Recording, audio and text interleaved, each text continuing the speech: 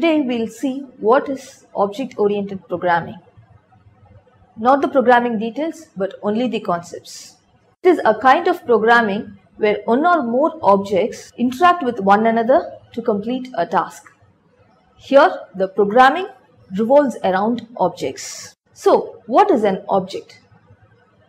You will be seeing me through your computer or laptop. Both the computer and the laptop are seen as two different objects. And you as a person who is watching is also seen as an object.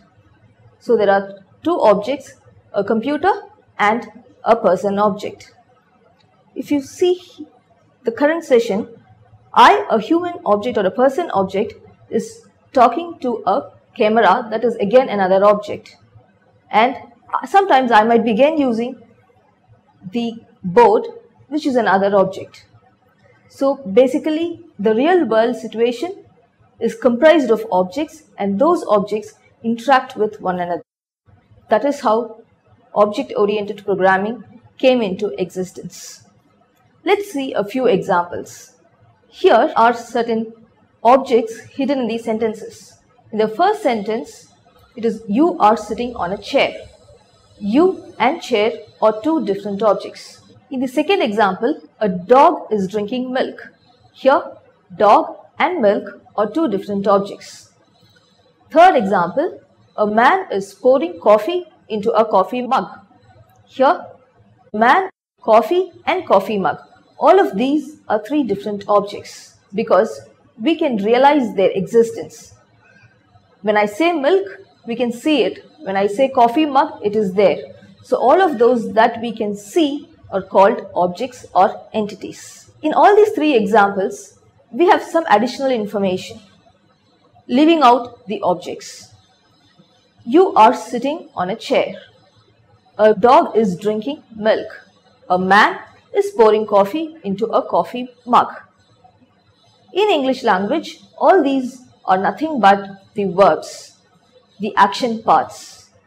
And here in object-oriented programming, the actions that the two objects or one of the two objects do. These are called methods in programming language. If you see the first example, you are sitting on a chair. Here, you and chair are two different objects, a person object and a chair object. The person object, what it does, the action that it does here is sitting. The chair object holds the object that is sitting on it. So there are two actions done by both the objects.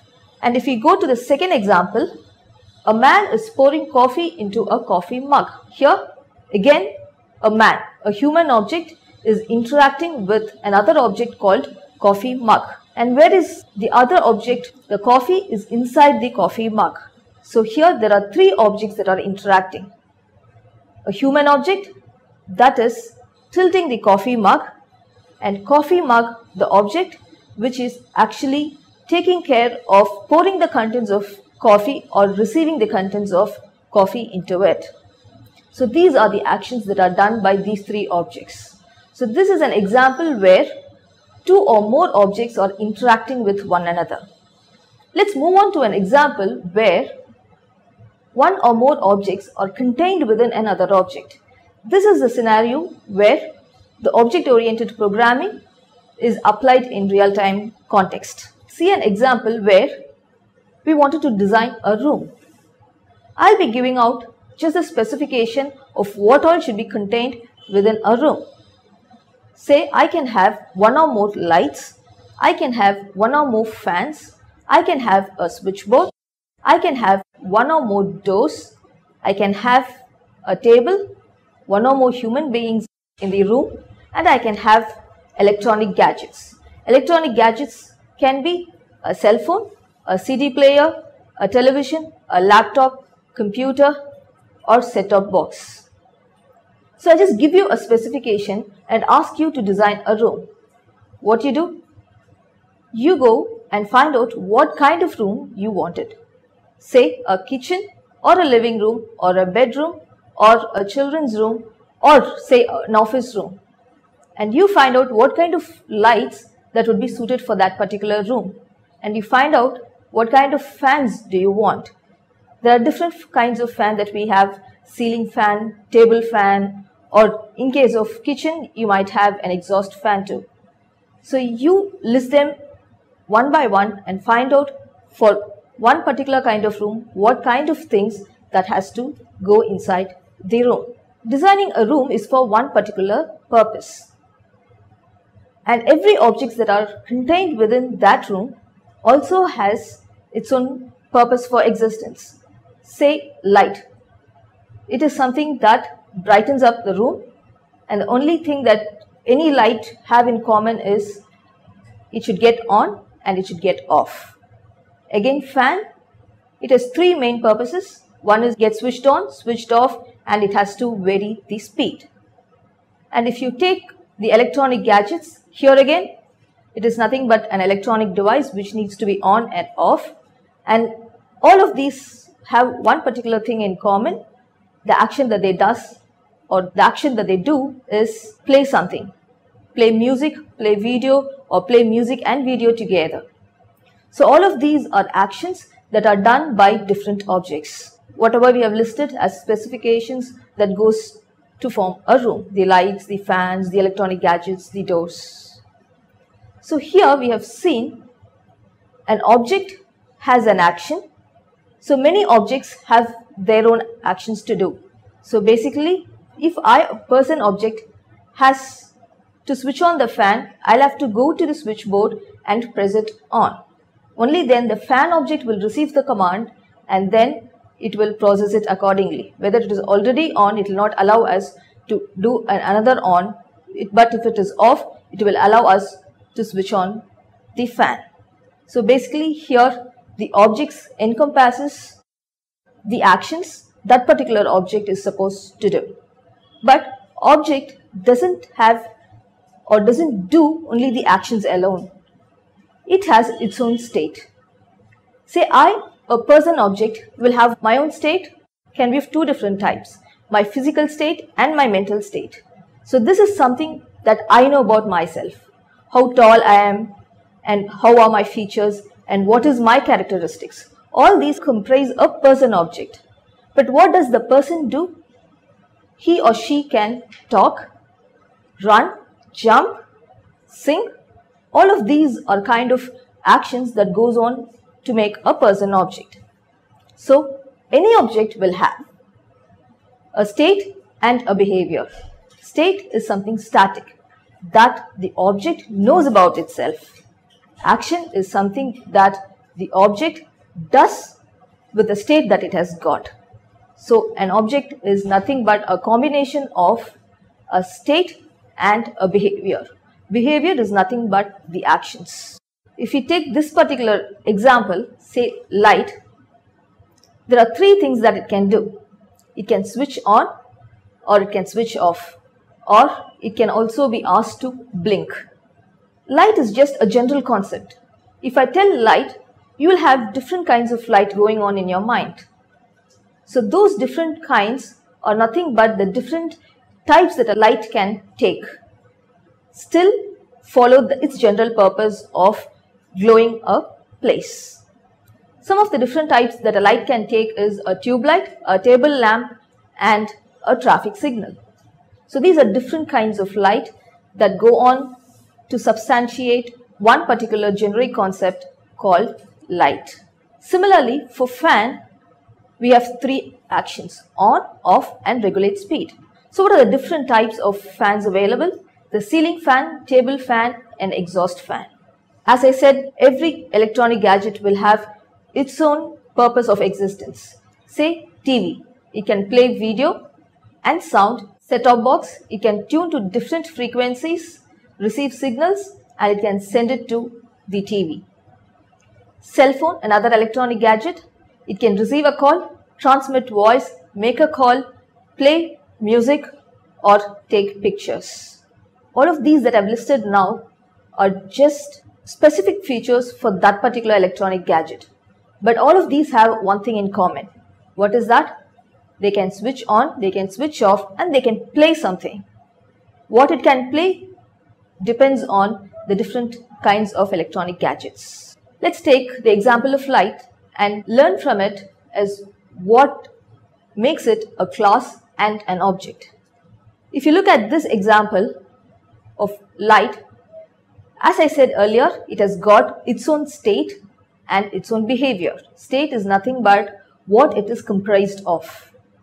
So what is a light comprised of? Basically, bulb, voltage in which it has to operate, a starter, a mounting device, and certain other features. All of these comprise the state of the light. The functions that it can do is on, off, or blink. All of these are the actions that it has to do. So a class should have both this state and the action. But if I just tell you as light, you just know that light is something that glows up the area. But if I tell you specifically table lamp or tube light, you know that what I'm talking about. We have the same imagination about the tube light and the table lamp. Whereas if I tell about light, that means you will have different versions of light that you have been thinking. I'll have my own different versions of light I'm thinking. So light is just a blueprint. It just tells about the specifications that will go on to make a light. But if I tell tube light, it is specific. So light, in case of programming, we will be seeing that as a class. Nothing but a blueprint of specification that what all light has to have and what all light has to do. In terms of tube light, it is something that I realize that I can see in existence. So that is called an object.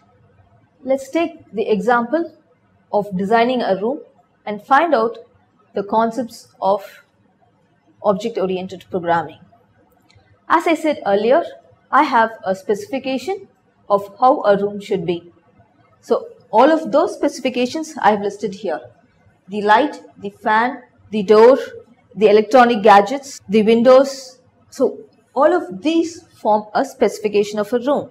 But for me to choose specific things that go on to make a room, I need to find out the list of the different objects that are available in the market. Say for light, it might be a tube light, table lamp, torch, or a traffic signal.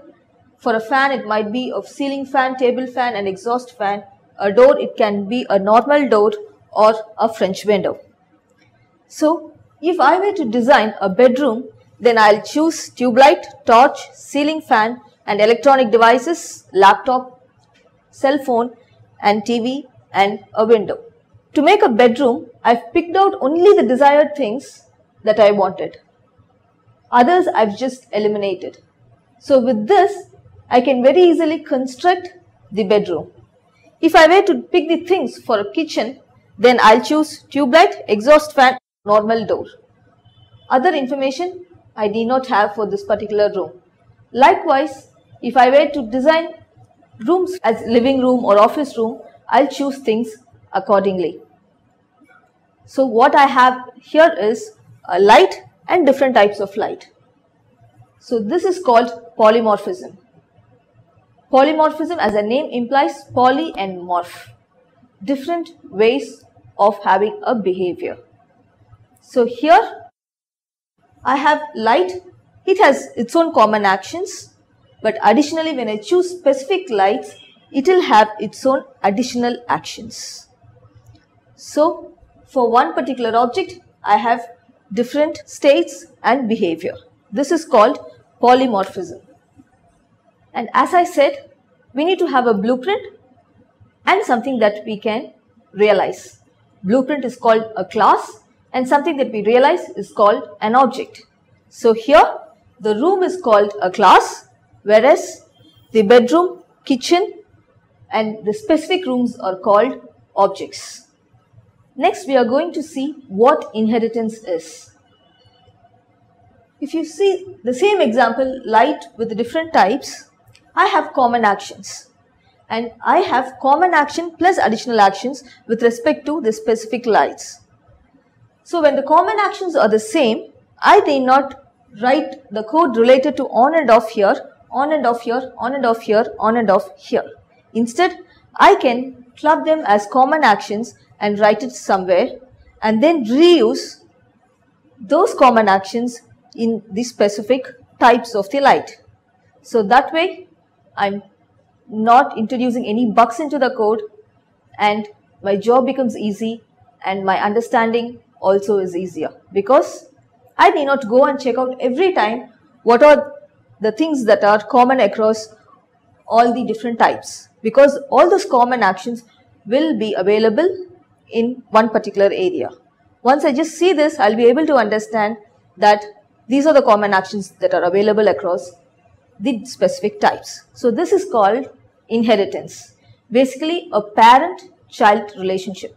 Here, this is the parent and these are the different childs that this particular parent can have. So whatever characteristics that this parent have can still be reused by their child, or the child itself can override, if necessary, the common actions that it wanted to have.